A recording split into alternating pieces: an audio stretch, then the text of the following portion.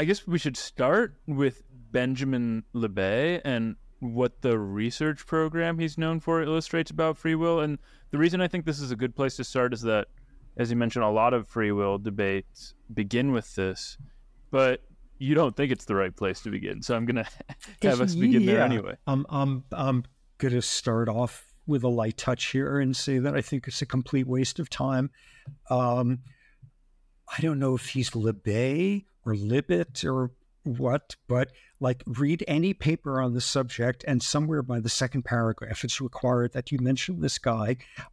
This was Benjamin Libet, UCSF scientist who in 1983 produced the most famous experiment of all time, supposedly teaching you that there's no such thing as free will, or teaching you that there still is such a thing as free will. This is the study where, like, you take a volunteer, you sit him down, and you say, here's a button, press this button whenever you feel like it. And look at this clock here with this big sweeping second hand, and tell me the instant you formed the intent to press that button. And what we're going to do is wire up your muscles here so we can tell exactly when your muscles started to move your finger. And, well, it turns out that, like, on the average, you start moving your finger about 200 milliseconds, 0.2 of a second, after you form the intent to do that. But they've also hooked you up to an EEG, an electroencephalogram, ancient technique for picking up brainwave patterns before brain imaging got more sophisticated. And there's a particular waveform that they could look for in a part of the brain where your neurons are telling your muscles what to do. And you could detect this waveform at the time that this motor cortical area is starting to tell your muscles to move. And the amazing thing is you could detect this waveform about 0.3 of a second before people said they first formed the intent to move their finger. Oh my God, your brain knows before you do. Okay, let's not be dualists. Oh my God, your brain has decided before you were consciously aware of, you think of having formed that intent. There is no free will, any of that. This is incredible. And people have been fighting about this one ever since.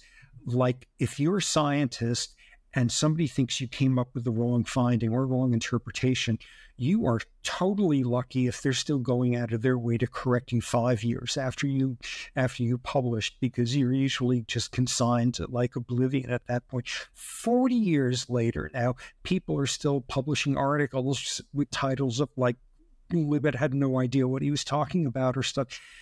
Fights over, is there a difference between when you form an intent and when you become aware of the intent? Is there a difference between intent and an urge?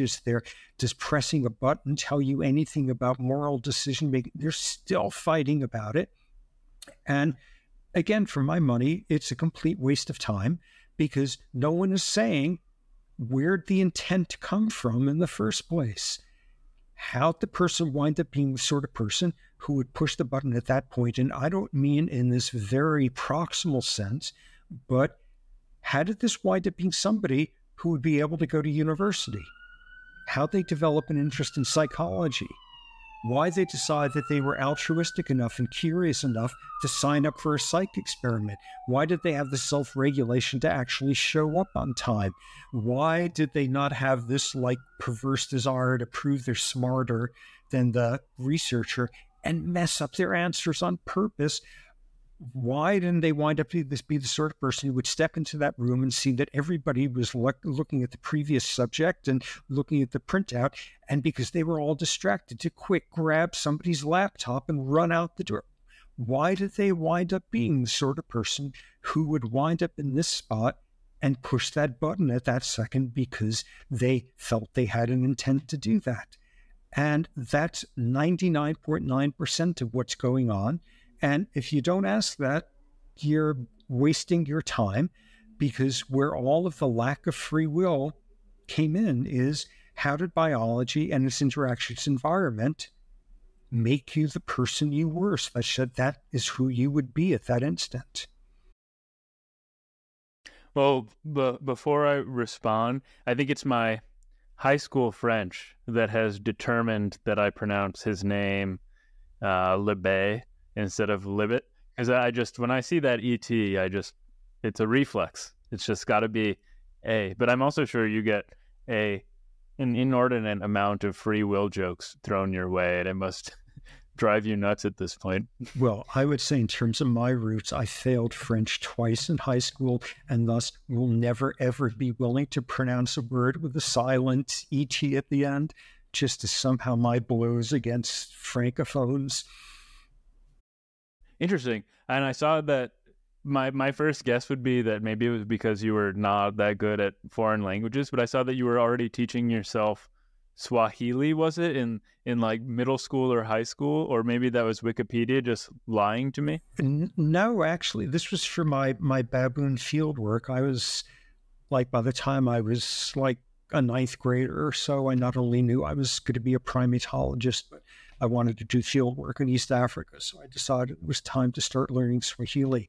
That said, subsequent to that, after then taking 2 years of Swahili in college, and then spending a proportion of each year for 33 years in East Africa, I'm still pretty crappy at Swahili. So I'm not good at languages at all.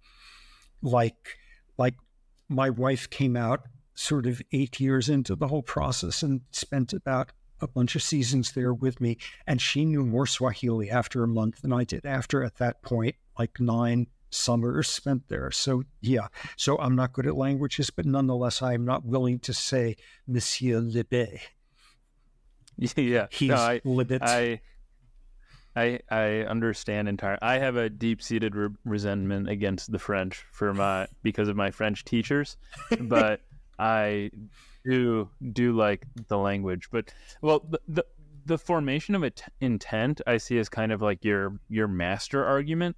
So you don't really need to rely on Libet for anything, or Libet for anything. But do you think that this at least points to a flaw with our, to use that word again, I mean, folk intuition of the role of consciousness in free will, with the caveat that it might not play the role that we think it plays in these very short-term, rapidly made decisions? Yeah.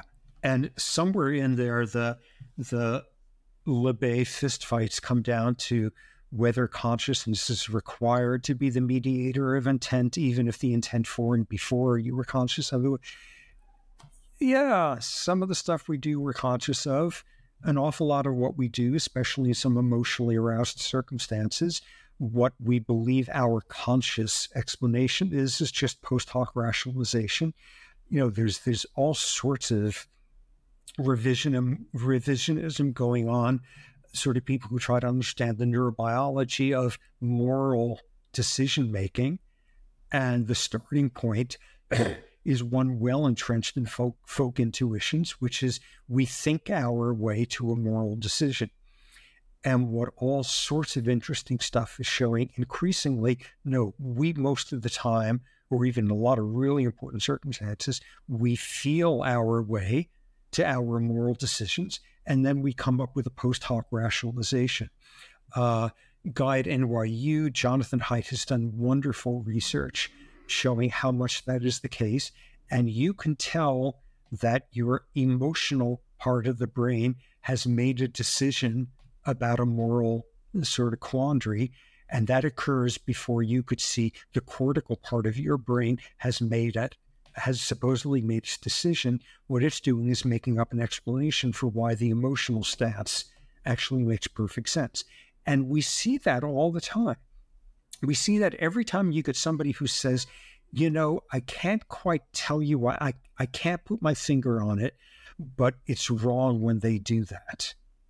That's them showing they have not come up with the sort of cortical rationalization for what is basically an irrational emotional decision, until suddenly they say, oh, no, I get it. It's because of their money lending practices. It's because of what their ancestors did to my ancestors in the Battle of Culloden or something 300 years. It's because that's why it actually makes sense. Why I have that opinion. No. And most of the time, in really aroused circumstances, what we believe are our rational conscious explanations for why we've done what we've done. has nothing to do with what we've done.